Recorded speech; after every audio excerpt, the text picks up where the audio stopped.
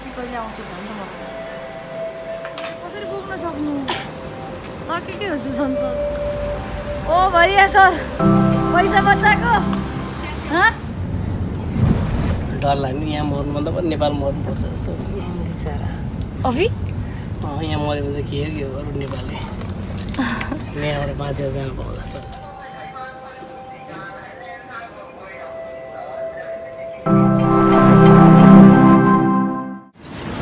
Good morning and welcome back to another video. Sushan sir, like हेर्नुस् हिजो पनि यो टी-सर्ट आज नि टी-सर्ट अरूले भन्नुहोस् आफै क्या उदय यस्तै हो रोक न हामी चाहिँ अहिले कति 10:15 लाग्यो है सुसन कि 10 बज्यो हामी अहिले ब्रेकफास्ट गर्न जाँदैछौँ हामी विश्वास गुरुङलाई भेट्छौँ जो चाहिँ गुरुङ फिल्मको चाहिँ नायक भन्नु पर्ला हिरो भन्नु पर्ला उसलाई पनि भेट्ने कलाकार नायक नै हो नायक कलाकार धेरै पछि भेट्दैछु उसलाई र सुसन सर आज सुन्छ आएर त गोइङ ब्याक टु नेपाल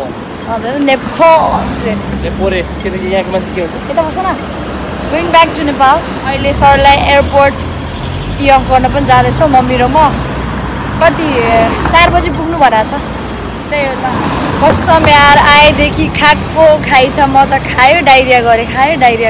के हो यहाँ पस्दै पसिरहेको छु still we are in red light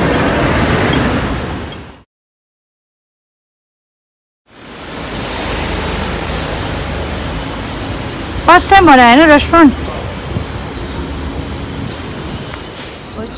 खाँदा डबल चिन आइसक्यो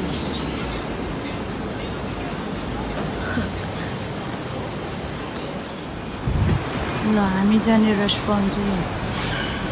फर्स्ट टाइम हामी 2-3 पटक आइसकेको छौँ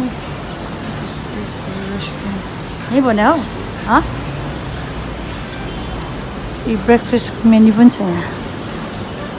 8 to 11 रहेछ ब्रेकफास्ट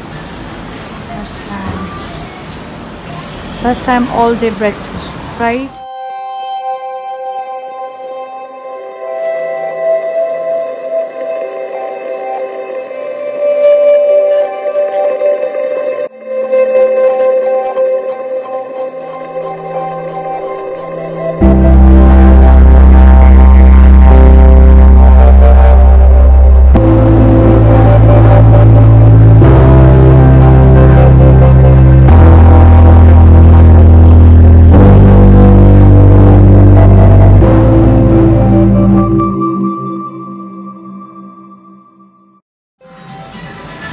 मेन्यु म चाहिँ यो ब्रेकफास्ट खाने प्लान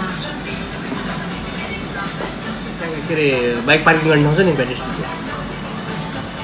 त्यही हो कि अस्ति हामीले जहाँबाट बाइक निकालेको छु नि मैले फर्स्ट बाइक किन्दाखेरि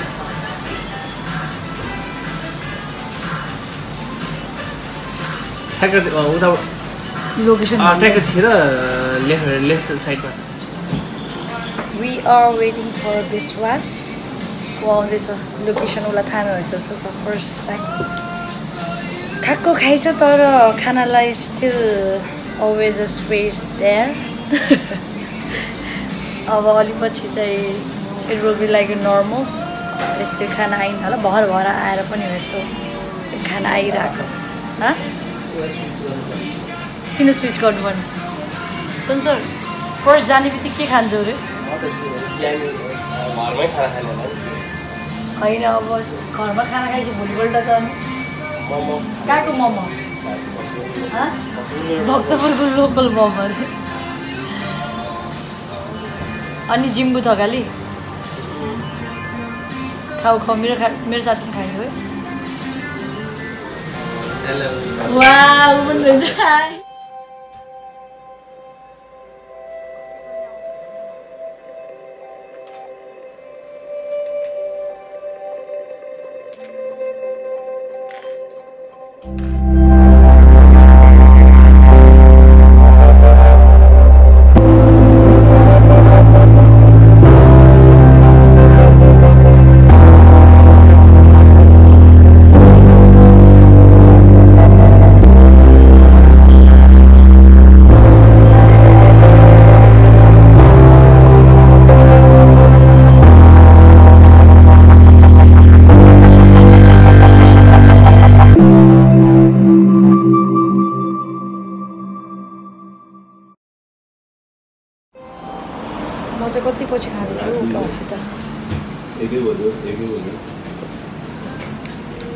मिठो रहेछ यति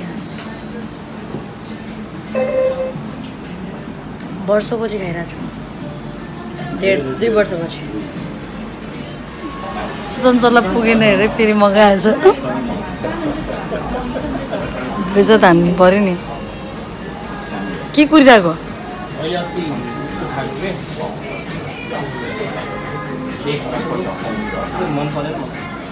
कहाँ रे लेक हाउस ए बेक हाउस सरको सामान चाहिँ खास यो र यो हो अनि फेरि यो चाहिँ मम्मीको एक्स्ट्रा लगेज लगिदिँदैछ उसले घुम्न नआएको हँस्ला है हँस्ला ढक्काएर जाँदैछ यहाँ के अरे अब म डक्टर मार्टी छोरी सुत्यो छोरीलाई त्यहाँ गऱ्यो चुप गऱ्यो खै त रहेछ सुन्छ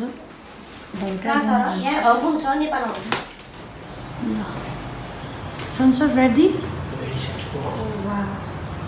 हेर न सरलाई नेपाल जान कतिको सर ओए नाकुलाई चाहिँ हेर आफ्नो देशमा गएर सास फेर्नु पाइन्छ नि त ए मम्मीको सामानहरू यत्रो धेरै ल होइन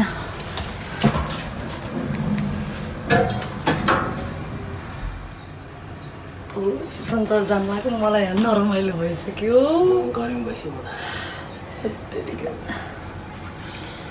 मोज गरेर आऊ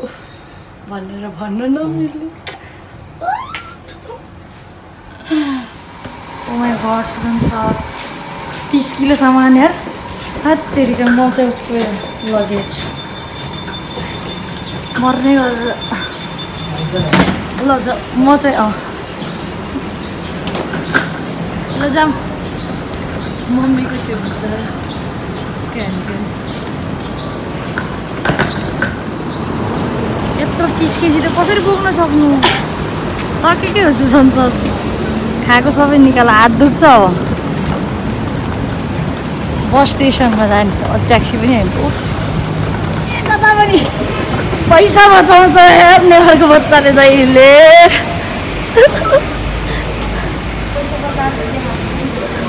पैसा चाहिँ बचाउने हो कि पाइ बचाइदिन्छ यार मम्मी हाँस्दै हुन्छ त्यसो भन्नु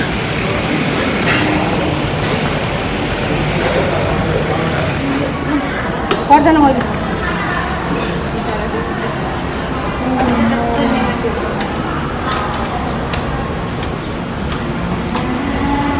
म चाहिँ क्यामेराम्यान मात्र भनेर भन्ला मान्छेहरू भ्लग हेर्नेले पनि क्यामेराम्यान चाहिँ केही न केही चिज हुने भयो ल सर्टकटमा सही भयो हिँड्नु अब त्यो मलाई दियो ओ भैया सर पैसा बचाएको पैसा बचाएको ओ ल हामी ठ्याक्क E23 बस स्टेसन यही हो यहाँ बस लाग्छ एयरपोर्ट जाने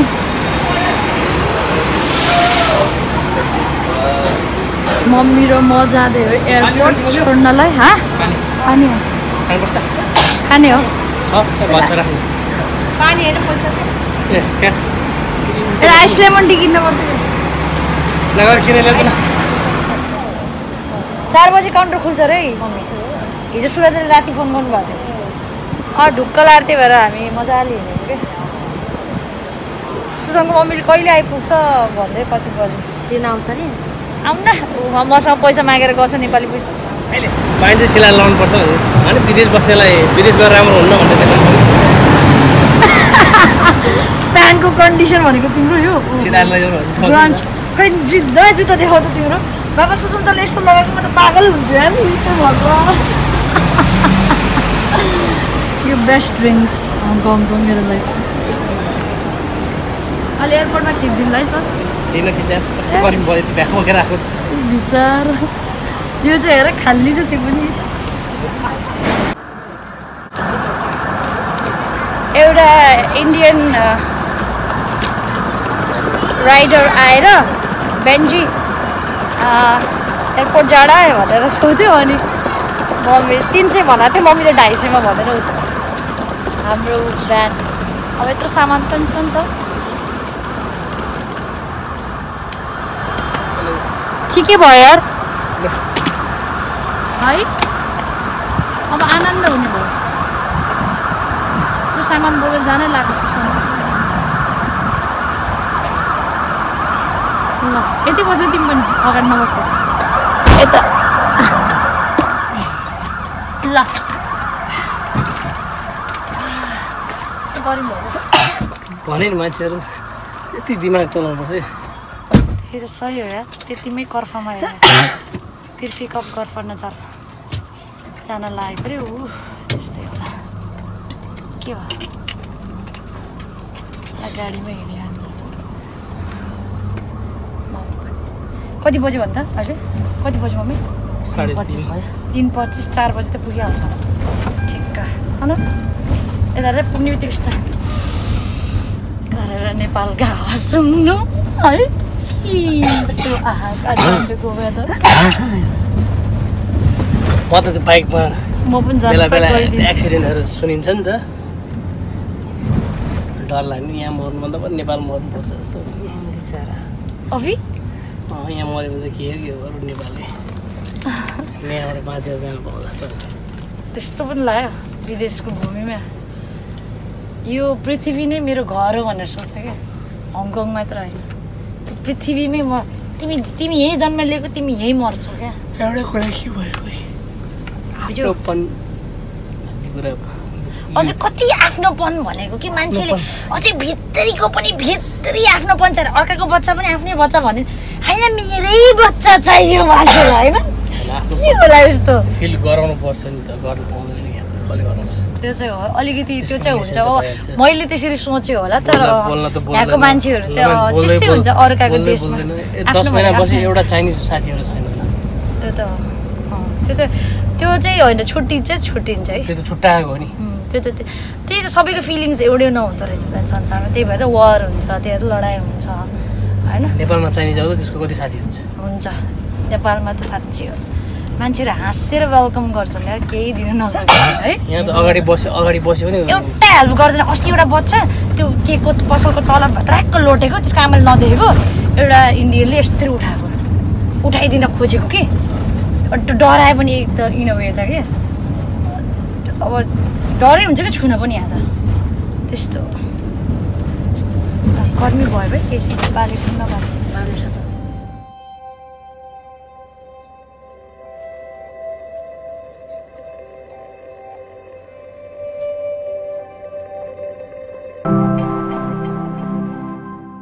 यस्तो डर लाग्थ्यो कि बिरामी नहोस् भन्ने हामी एयरपोर्ट आइसक्यो त्यही भएर मुगम खाइयो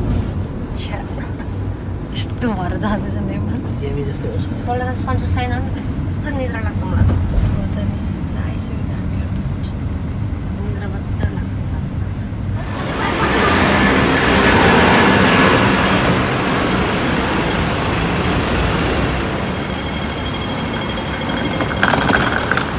आउनुहोस् ल टर्मिनल 1 सुशान्त सरले मलाई सी अफ गर्न आएको थियो अस्ति नि अब मैले सुशान्त सरलाई सी अफ गर्न म पनि नेपाल जाँदै हो क्या जस्तो देखाएको छ म पनि नेपाल जाँदै जस्तो देखाएको छ म नेपाल जाने हो नि त म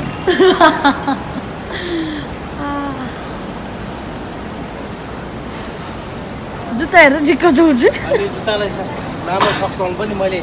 काटेको ल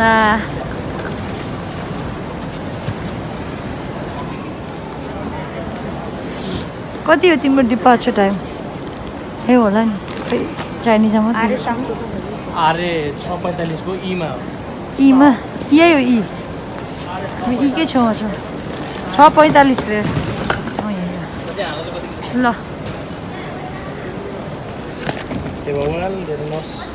27 26 2 किलो बढी 2 किलो बढी 26.9 छ त्यो पनि धेरैसम्म पनि हटाउँछ 11 तपाईँ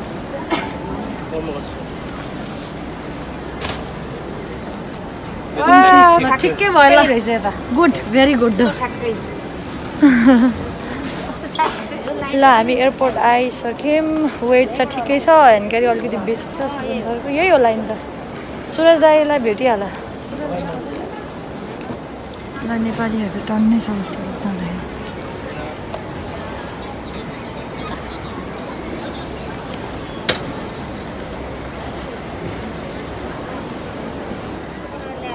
सुन ठ्याक्कै तपाईँ मम्मीको वेट हो यो एक्स्ट्रा वेट यो कालो ब्याग ए भरिया भोटिनी कान्छी जता पनि आफ्नो पनि वेट हुन्छ जाने बेलामा मम्मी पनि अब यहाँ आएको त कस्तो नेपाल जान मन लागिसक्यो जो आए पनि यसलाई नेपाल जान मन लाग्छ कसलाई ड्याडीले मलाई अहिले जान मन लागिसक्यो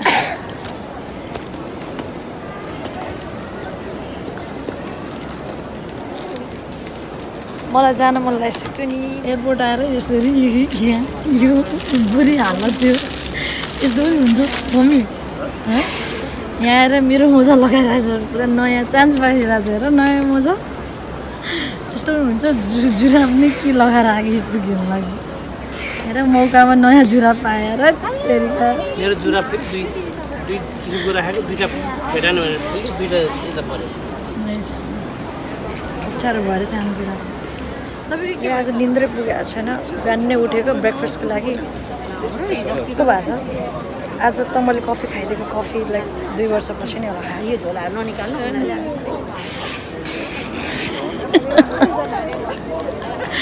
सुसनको स्माइल हेर्नु यति हाँसो लाग्यो यार पुरा गच्चा परेर मम्मी भन्छस् न हेर न अनुहार बलिरहेछ नेपाल जाने भने अब नेपाल एयरलाइन्सले टिकटको प्राइस पहिला जस्तो बनायो भने मात्र नेपाल एयरलाइन्स त अब सानो प्लेन हो के गर्छ अलि ठुलो हो कि सानो प्लेन ठुलो हो तर सानोको टिकट यहाँनिर त्यो हाँस्ने देशले के अरे गोरुङ जस्तो छ के गोरुङ हो र गोरुङ के अहिले बेसी हेर्ने होइन अरूलाई प्रजापतिले गोरुङलाई गोरुङ रहेछ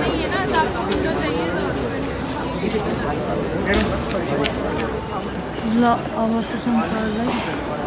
गुड बाई गर्ने बेला भयो this is the departure area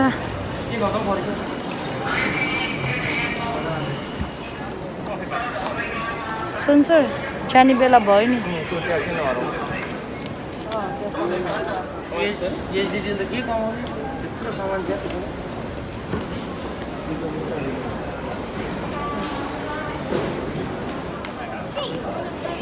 vlog आउँछ है मेरो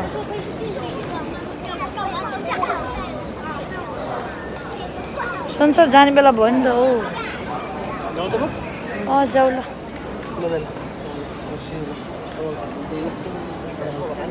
ल सुजन सर मच करो गुड लक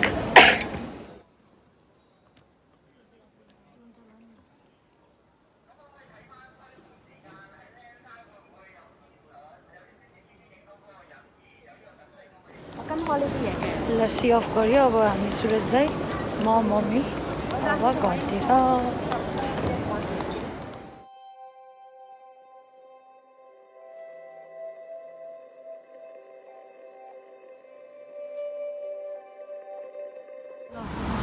आज सुरज दाईको गाडीमा पनि चढिन्छ हामी नभए फेरि दाई ड्राइभर हुन्छ बिचारा कमाउने त्यस्तो हो नि यो अब के गर्दै कमाउने त्यसबाट कमाउन सक्नु पर्यो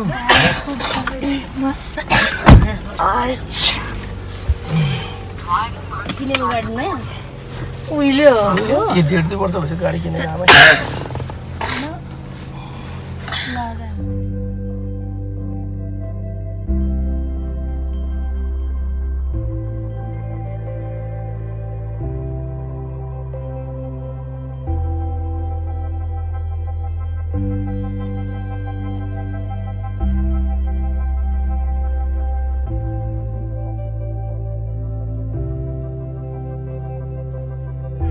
फोन गर्छु नि हजुरलाई ल दाइ थ्याङ्क यू सो मच ल बाई ल हामी चाहिँ घर आइपुग्यौँ गाइज सुसनलाई सी अफ गरेर